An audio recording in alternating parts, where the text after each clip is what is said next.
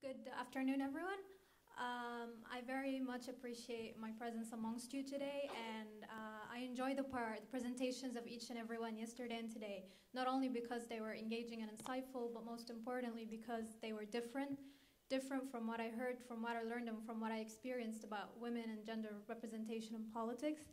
And today I'm going to present on sexual, economic, and state security violence in post-revolutionary Egypt. I'm going to be focusing particularly on the year 2012 and early 2013 following the revolution in January 25, 2011. During this period, there were massive protests because the demands of the revolution were not met, and most importantly, there were massive and violent gang rapes in the Tahrir Square, the particular in the same square where people have revolted in the first place 2 years ago. In my paper and in my presentation, I am arguing that there is an urgent need to shift from the discourse of blaming only perpetrators to our non-elitist, low middle class perpetrators, and focusing more on the role of the state in perpetuating sexual violence with other forms of violence that cause and reproduce each other.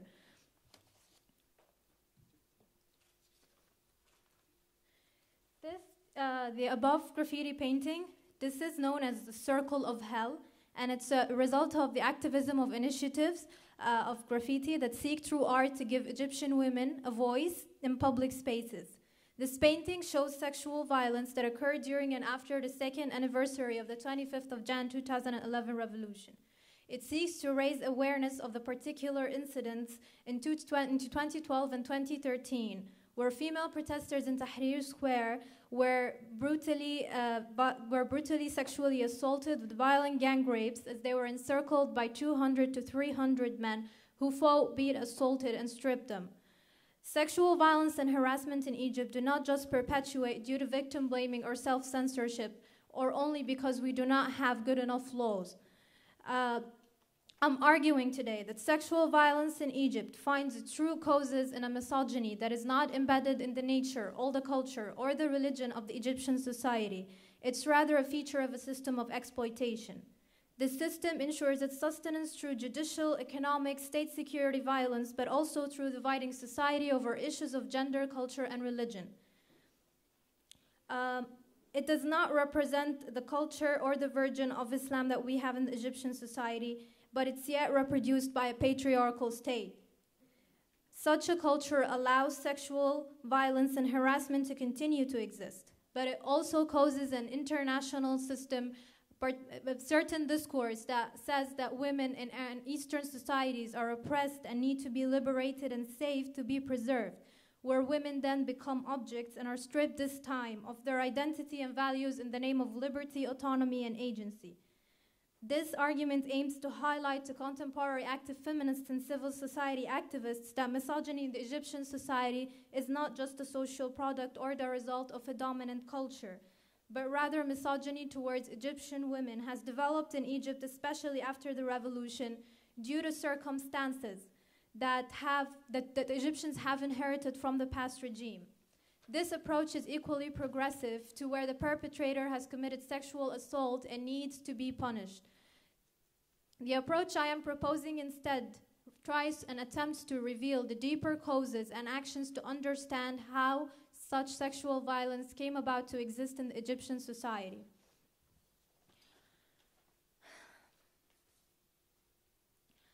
The accounts and testimonies given by women of their experience in post-revolutionary Egypt are outraging. The crimes and harassment became increasingly furious during the demonstrations of November 2012. During that period, women faced violent gang rapes, while most official and unofficial parties showed weak denunciation of the incidents, not to mention taking an action against it. Feminist NGOs such as the Nazareth Institute for Feminist Studies found throughout their research and direct contact with the victims that these cases of assault and rape all follow a similar pattern and style. The perpetrators target women who are either participating in political demonstrations, women who are passing by in squares or spheres where these demonstrations take place, as well as women from anti-sexual harassment initiatives who attempt to help those women when they are sexually assaulted. The incidents expanded more and became more vehement during the anniversary of the Egyptian Revolution in 2013 during January and February of the year. Women were abducted at the exits of the October Bridge at the heart of Cairo. According to activists from several civil society, men usually create two lines and then began snaking through the square in an attempt to find the victim as they chant the same words that the protesters are chanting. Their target was typically that of one or two women standing alone in the square. And once they find their victim, these men would create a U shape and trap them as they complete a circle around them. Others elaborated and outlined that the first circle surrounding the women began to beat and strip her. The second circle of men would claim that they want to help her. And the third circle of men are there to distract other people from the assault that is taking place. The Nazra Institute for Feminist Studies researchers assert that there is a clear division of labor among the attackers, as one of them takes her phone, her watch, and her possessions. One takes her shoes off, while another takes her trousers off. One of the women who faced such assault had her case documented by Al Nadim Center for Rehabilitation of Victims of Violence. In Paul Amar's words, an associate professor in the Global and International Studies program in the University of California, Santa Barbara, he said, a primary articulator of an alternative feminism, Al Nadim Center led national and international campaigns to expose the state's efforts to assault the respectability of its most effective descendants through systematic sexual violence. It does not seek to modernize women or realize cultural and developmental projects. The NGOization of Arab movements has a cultural dimension, spreading values that favor dependency, lack of self-reliance, and new modes of consumption. In her live testimony documented by Al Nadim Center, a witness, Nahla Anani, stated that she was heading to one of the squares to participate in a mostly female demonstration, which also included sheikhs from Azhar institution calling against the Muslim Brotherhood and President Mohammed Morsi while simultaneously supporting Al-Azhar and the Mufti. One of the assault victims said, similarly to what usually happens during predominantly female demonstrations, there were young men in the square. They volunteered to protect us by forming human shields around us. Once we reached the square, crowds started to surround us. And I do not know if it was out of curiosity or other reasons relating to the events that took place afterwards. In an instant, the beatings and attacks commenced, and the sheikhs who accompanied us to the square were nowhere to be seen. Another female participant in the same demonstration said, what happened was not merely sexual harassment. It was an intentional move to square women from the political life and from Tahrir Square. Scholars who joined us, Azhar scholars who joined the march and said a few words about Islam's message of respect for women, we chanted in support of their words, and then we continued to march towards the square.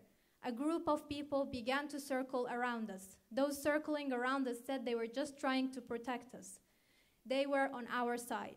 As we approached the square, more people began to join the group that encircled us, and so the violence began. They divided us, and a number of different circles began to group around the divided groups of protesters. They began to harass us. They beat up my friend, and there was an attempt to break her arm and some of her other body parts. They choked me, probably trying to terminate my voice. They put their hands in my pockets, and another girl they pulled and assaulted over and over horridly. Street harassment and sexual violence in Egypt has not only been localized in Tahrir Square, neither has it begun there. The same tactic to intimidate women was used by the previous regime in 2005 in front of the journalist syndicate when female activists were harassed and stripped by national security forces while the police watched. Among activists and journalists was one editor-in-chief of a weekly newspaper who said and described the assaults as an unforgivable mistake, a shame that the government will never erase. The same incidents occurred again during the transitional period following the revolution when the Supreme Council of Armed Forces was ruling. A study conducted in 2008 by the ECWR disproved the belief that there's a link between how women dress and sexual harassment in Egypt. It happens to all women, regardless of class, regardless of religion, and regardless of the way they dress. even after these sexual assaults have taken place during protests. Their male counterparts saw the effects that the female protesters who shared the same goals of the revolution as burdensome. The main objective was to let the state succumb to their demands. Sexual violence was not one of the reasons or why the revolution has started. These women, although have played a huge part in the revolution, they were left unseen. They were not part of the history being made. And most importantly, these individuals have a free will and ability to make choices and write their own history. These choices are shaped by the system we have been given and can be altered thus, and can, as in this case, have outcomes that might have not been desired or intended. The same drive for misogyny is inherent in a system of governance that seeks to maintain the model of a neo-colonial state. As such, women who live in such a state need not only the punishment of the perpetrator. There is also a need for a judicial system that is not male-oriented and biased, for an economic system that is not conditioned by neoliberalist policies and the deficit of the dictator that they have to pay for the International Monetary Fund. Such economic policies had and continue to have its most adverse impact on the poor, and especially the women of this segment of the population. Sexual violence and harassment became a source of power for those who were silenced. And women either were confined to the domestic sphere or had to deal with the normalized misogyny every day as they had to go to work and sustain themselves. Even those who raised their voice were not heard by parliamentarians, judges, prosecutors, or state officials, as these too derived their power from misogyny and sexual violence against women. The theoretical argument for my work was inspired by Professor Susan Marks' work, False Contingency. She's a professor of international law at the London School of Economics, and she basically argues that we need to look at the root causes of problems in order to treat them rather than just looking at the symptoms, trying to have more effective laws, but we need to look at more the root causes. And the term false contingency is a result of her examination of Robert Unger's false necessity. Necessity here implies a constraint pointing to the existence of external forces that mold, structure, or check. The constraint rises to the level of compulsion, so that what is necessary is fixed and unavoidable, and must simply be accommodated, as it cannot be altered. It becomes fixed and unavoidable because of reasons that have to do with God, culture, nature, convention, or religion. This is how misogyny and sexual violence in Egyptian society have been portrayed in discourse and by the mainstream discourse of the international world order and prominent feminists, where misogyny formulates part of the natural reality of this community, a reality from which women in this society need to be liberated and saved. Behind this false necessity stands contingency, which is conceptualized by Marx as something that may or may not happen. This could be because of its independent on some prior event, the incidence or timing of which is indefinite. Or it could simply be because there is no scheme prescribing, proscribing, or otherwise influencing its occurrence. The emphasis is thrown on chance, accident, and all that is random, indeterminate, and up in the air. False contingency in the case of Egypt would be to look at crimes of sexual violence simply as crimes that happen in mere isolation, solely an individual responsibility of the perpetrator himself, the low middle-class Egyptian man. Studying the deeper causes of crime, which is the aim of my work, does not necessarily mean denying the moral responsibility of the offender. E. H. Carr outlines in his book, What is History?, that this does not only include facts, that history does not include only facts about individuals, yet these facts are not always about actions performed in mere isolation, nor are they always about conscious motives or willed outcomes. It can be argued thus that misogyny and sexual violence in Egypt stem from a system that exploits and wants to exercise power. Since, as Philippe Riz, a documentary video maker, quotes in his work, all politics is a struggle for power. The ultimate kind of power is violence. This system has deliberately made women invisible and has given men the capacity to further exploit and abuse them. It is true that the laws that address sexual violence in the Egyptian Penal Code that Nama has mentioned are not implemented effectively, but they are also ambiguous. The reason for this is that they do not reflect or address the delineating social circumstances created and given by the current and previous system that Egyptian women aspire to revolt against and change. Instead, we have constitutional article that stipulates that all men and women are equal before the law. This myth of gender equality present in our constitution is only there to fill a necessary psychological space, a conclusion that was also reached by Jeremy McChrystal on colorblind laws in the United States. Sexual harassment has not been directly addressed in the penal code, as Nama mentioned, but a lot of the words in the articles that tackle sexual violence are there only to make legitimate what the state does. The law cannot encompass or forecast all possible situations, even if we reform it. And in this case, the law cannot protect us from state or judicial violence. Questions of the relationship between gender and law are important in the discussion. Questions of how the law defines male and female in society.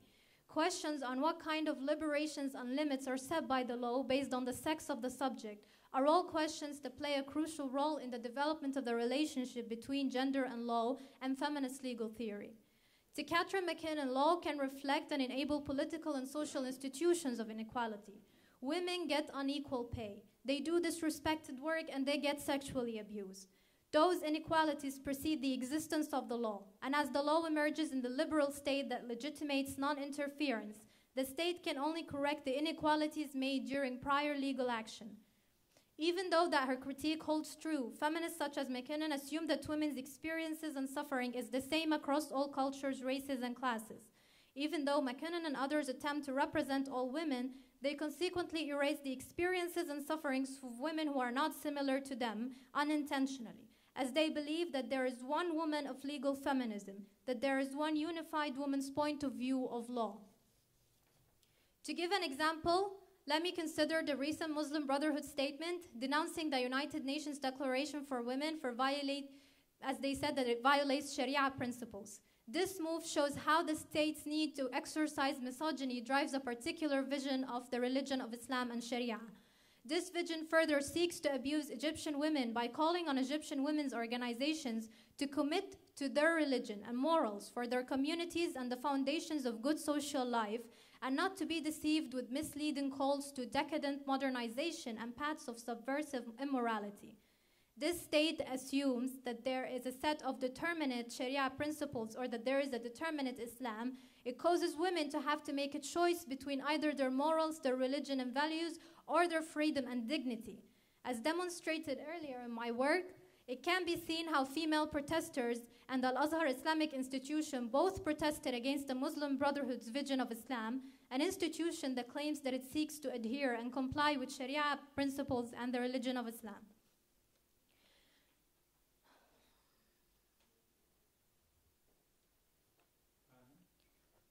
Economic, judicial, and sexual violence have all been counter-revolutionary forces used by the Egyptian state.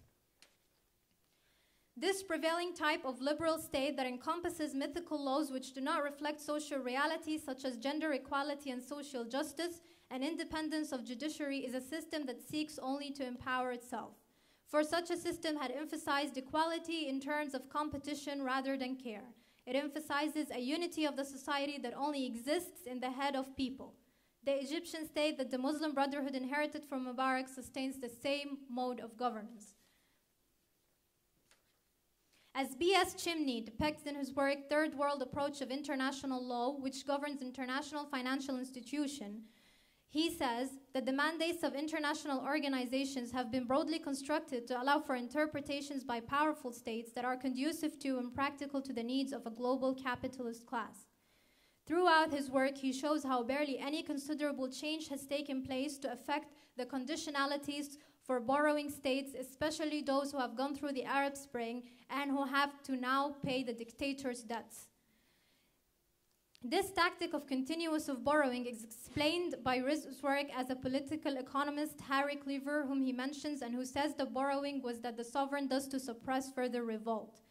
The IMF is even more determined now for Egypt to pay while in dire economic situation a dictator's debts. This is contradicted by the proposed debt relief package during the time when the United States sought help from Egypt in invading Iraq. To conclude, all of the above and much more happened and continue to happen under President Morsi's system. Time and space constraint has only allowed me to address a few of these issues. and examine only a few sources. Even though what needs to be done to protect women from sexual violence in Egypt remains hard to answer, yet contemporary feminists, lawyers, historians, and economists would have a more positive impact if they were aware of this mythical cycle of violence, if they read history differently, which hides behind notions of autonomy, liberty, agency, equality, and justice.